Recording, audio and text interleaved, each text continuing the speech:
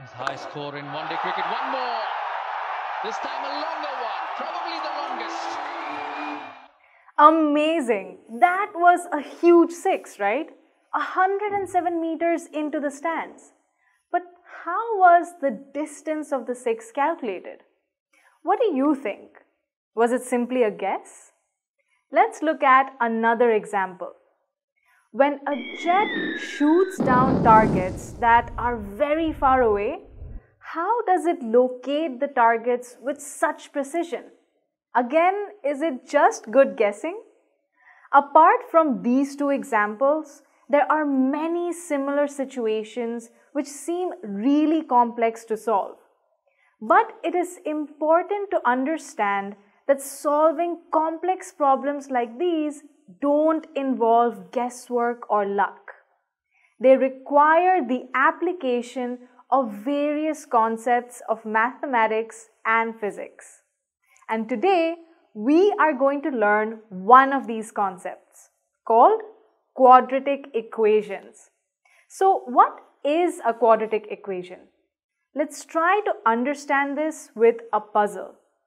We have two friends, Jay and Veeru. Jay is 5 years younger than Veeru.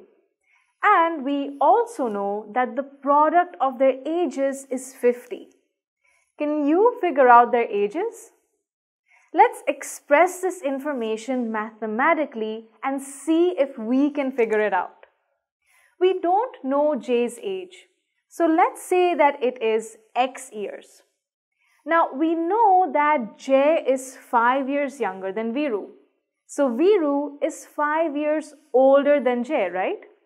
That means Veeru's age would be X plus 5 years. We also know that the product of their ages is 50.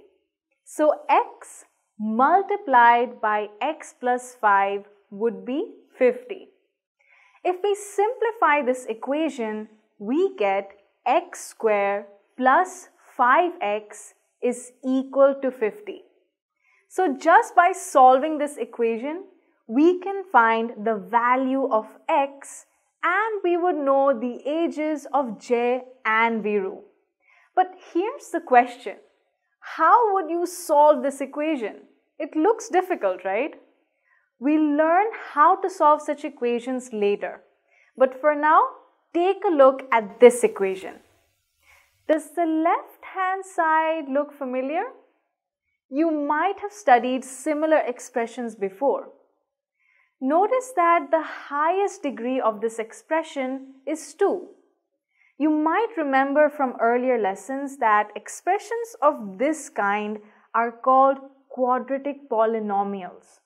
So expressions like x squared plus 2x, 2x squared plus 5x plus 1 are examples of quadratic polynomials.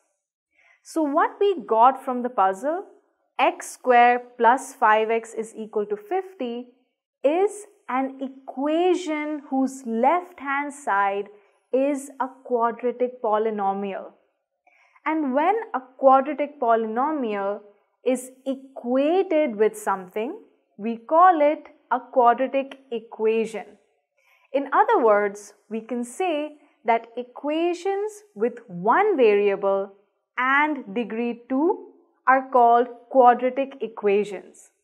So all these equations are examples of quadratic equations since they have just one variable and the degree is 2. Now that we know how to define a quadratic equation, let us try and understand how to represent such equations. So how do we do that? In maths, we have something we call a standard form. For example, remember the standard form of quadratic polynomials from our previous lessons? Let us now see what the standard form of a quadratic equation looks like.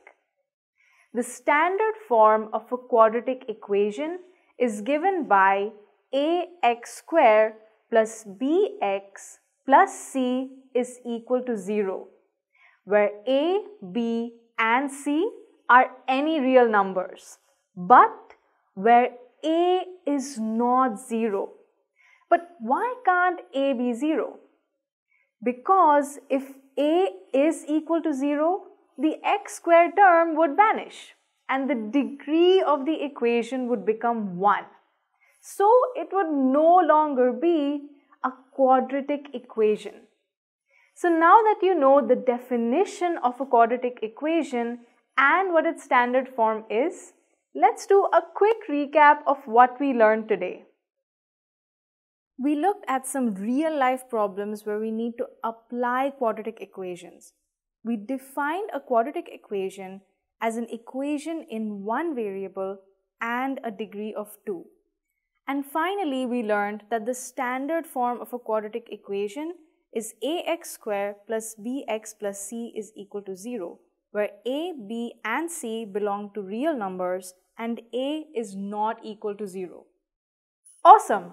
But we still haven't solved our puzzle. All we know for sure now is that this equation is a quadratic equation, but we still don't know the ages of Jay and Veeru. To know how to solve this puzzle and similar problems using quadratic equations, go check out more videos on this topic. I'll see you soon.